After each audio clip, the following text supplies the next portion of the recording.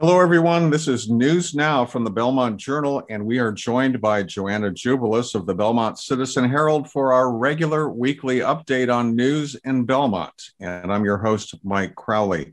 Good to see you again, Joanna. Happy to be here, Mike. Well, good. So COVID cases are trending down, vaccinations are up, and Governor Baker is adjusting the state's requirements for mask wearing. What can you tell us, Joanna?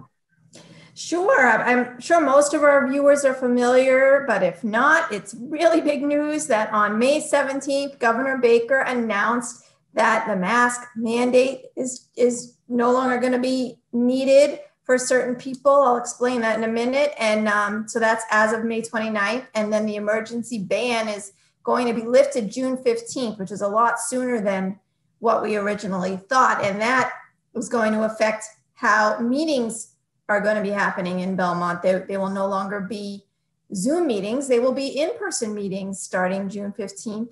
Although I don't have confirmation yet from the town for sure, but that's what they're planning, unless they said they get an extension from the state. But right now, the way it works, the open meeting law requires, was only allowing Zoom meetings during this emergency ban. And once it's lifted, they'll no longer be allowed unless there's an extension. And it's possible that town hall will be reopening and all the town offices will be reopening June 15th. But again, I don't have confirmation on that.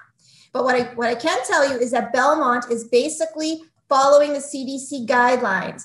And what that is as of May 29th, non-vaccinated individuals should still wear masks indoors. That's what, they're and continue social distancing. But if you're fully vaccinated, meaning you've had both doses of Pfizer or Moderna, or you've had the one dose of J&J, you don't need to wear face coverings in most settings, indoors and outdoors.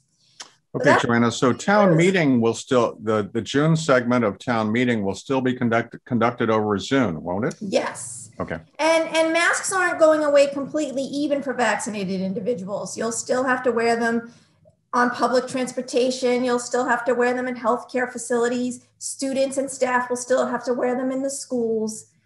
But I think it's pretty big news, and that in most settings, unless a business still decides to require it, you won't need to wear it if you're fully vaccinated.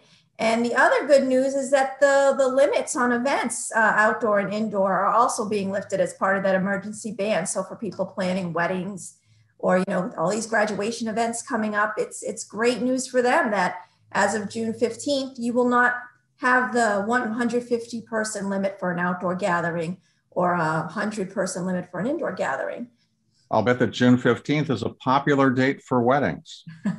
I'm sure a lot of weddings are already being planned, but now they're glad that they can maybe include everybody they wanted to include. And Belmont's vaccination statistics, Mike, are actually really good, and in fact, possibly better than the overall state vaccination statistics, according to the Assistant Health Director, Diana Ekman. She said 51% of Belmont residents are fully vaccinated. 66% have at least one dose. Adults 20 and up, about 84% are vaccinated with at least one dose. And compared to the state, the state is 75% for one dose. So we're ahead of them because we're 84%. And we're ahead in the 65 plus group for vaccinations. And also the middle school and the high school in Belmont are having vaccine clinics on May 24th for students 12 and up. That is good news. It is. It is. I mean, I know some people are still nervous about it, but I think if you talk to your doctor, it could put your mind at ease. But it's a very personal decision. All right, Joanna, next topic. The town has had to make some budget adjustments for next year. This is the result of the failed passage of the April override. What are we looking at for the town budget? Okay, well, last week I reported on the schools.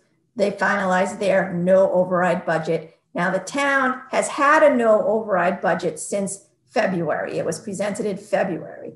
However, it has some slight changes, but why don't I just tell you what it was and what the slight changes are. All right, that sounds good. The town had to reduce its budget if the override failed by 1.38 million.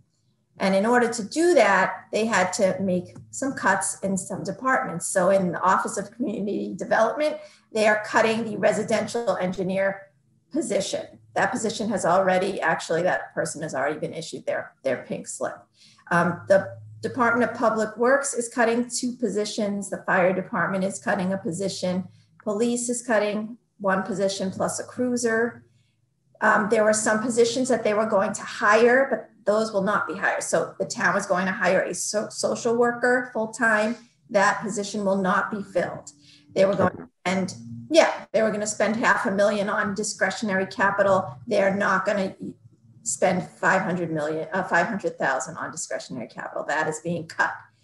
However, there's some changes, good news, because the new fire chief, David DiStefano, as previously reported by Franklin Tucker, he upped some of the fees that the town charges for emergency medical services. So this is going to generate additional recurring revenue for the town of about $250,000 annually. So with that additional recurring revenue, Patrice Garvin, our town administrator, said she wants to use that recurring revenue to fund the systems manager position, which was going to be cut, but now they can fill it.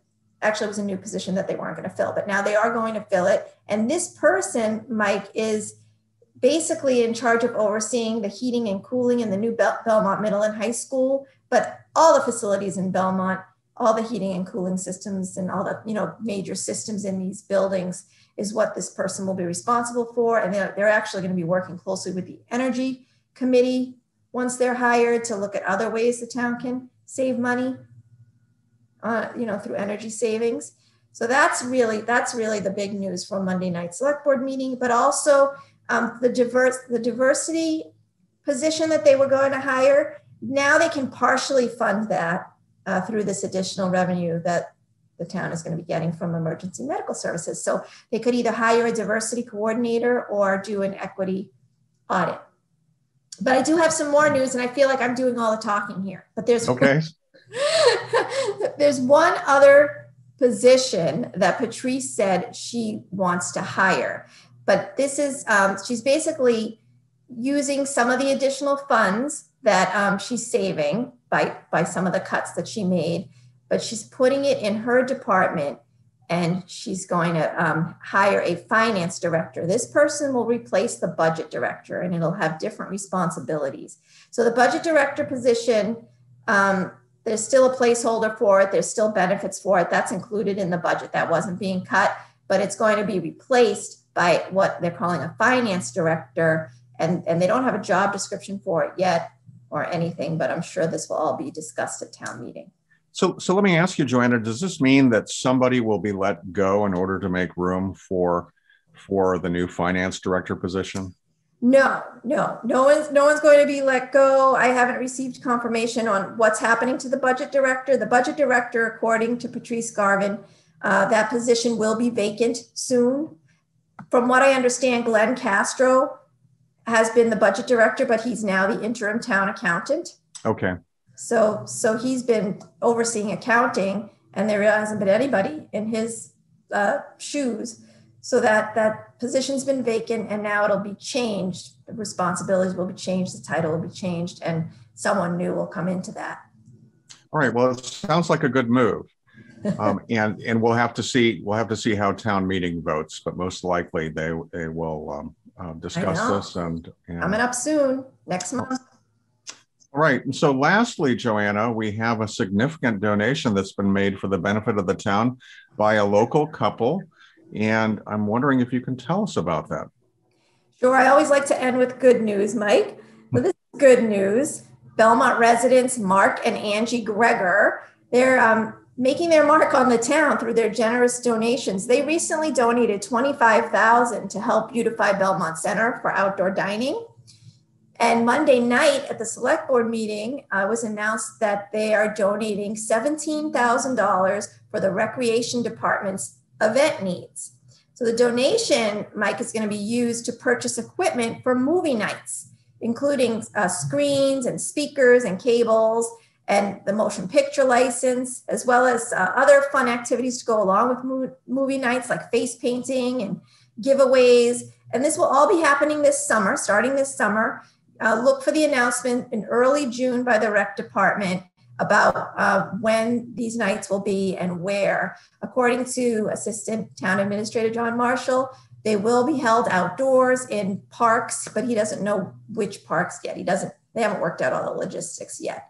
You may also have to register for the event. And the good news is it will be free, completely free of charge. That does sound good.